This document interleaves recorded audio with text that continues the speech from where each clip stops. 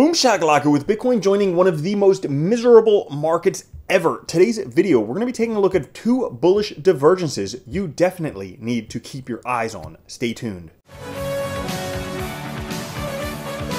What's up everyone, Randall here from Crypto Love. Today's video, we're taking a look at Bitcoin, two bullish divergences you need to keep your eye on right now as Bitcoin is hovering on support we were talking about last week. Before we get into it, guys, make sure to like, subscribe, click the notification bell. Come join us over on Twitter at @TheCryptoLove, where we share some of the best charts every single day. Push the like button and let's get started. Today, Extreme Fear 20, down from 24 yesterday.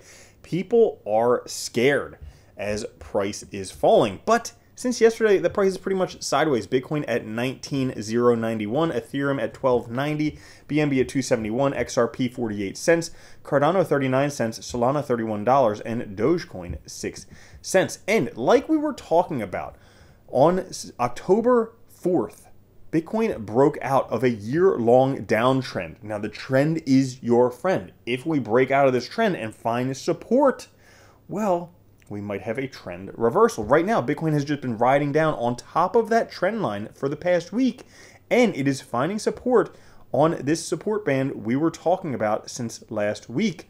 Right now, right around $19,000. And if it were to break through this line, there is some other support right here, this green line, 280 weekly moving average, which is about 18.8. Now, that being said, we are in one of the most miserable markets ever. There's no denying it anymore. Things are bad. If we take a look, the NASDAQ composite is down greater than 30% year to date, down 5 days in a row, new 2-year low. If we take a look at this year, 2022, it is one of the 6 worst markets that the NASDAQ has ever seen since its inception, joining the ranks of 1973, 1974, 2001, 2008, and 2022. Now, that being said, well, if we take a look, if we fast forward 12 months later, 3 out of 5 of these were positive returns the following year. 2 out of 5 were negative returns. But if we take a look at the median, the average, 20% returns 1 year later. So while things look terrible now, well, in 3 out of 5 cases, it didn't go down much further. It was pretty much as low as it was going to get at those points.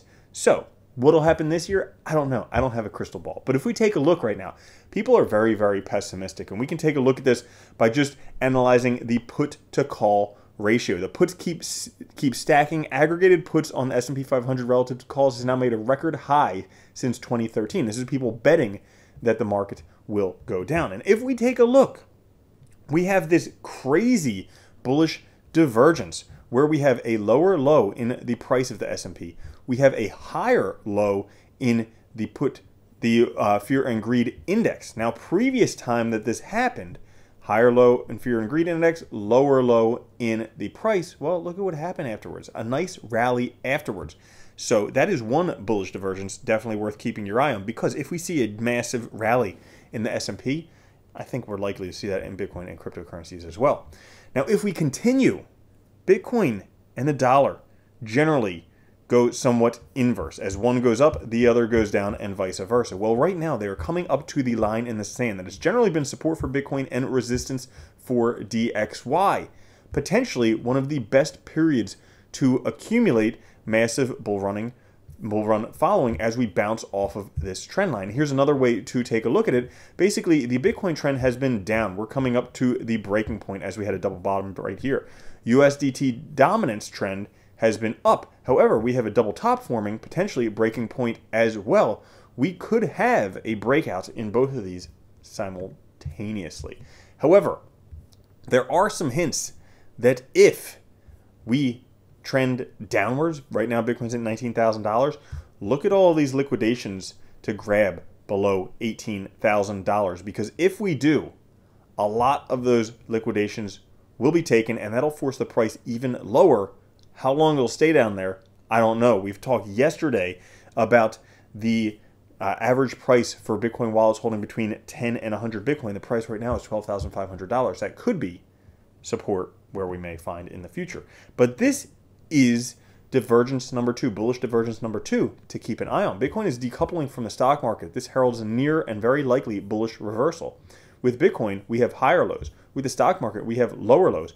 Potentially, stock market may crash. Bitcoin may take off after this because we have a very similar pattern occurring in Bitcoin that has happened previously. After very long drawdowns in Bitcoin price and very steep price drops, we have somewhat of a double bottom forming before price rallies. Same thing happened in 2014, 2017, and it just happened once again. This could be the double bottom before we really start to see a price rally, which brings us to this chart right here. This buy-sell indicator has marked every bottom and top in Bitcoin's history. You basically buy when the green crosses the red and sell when the red crosses the green. So you would have bought down here, sold up here, bought down here, sold up here, sold up here, and guess what? It is indicating buy territory once again. So all of that, where the markets will go, I don't know. I can't predict the future, but a lot of indicators that we have are very, very bullish. Limited downside and potentially huge upside. So that's all for today's video. If you did enjoy it, push the like button. I will catch you guys later. Have a good one. Love you. Peace. If you don't think Bitcoin's going to $1 million a coin and then $10 million a coin, you're already a loser.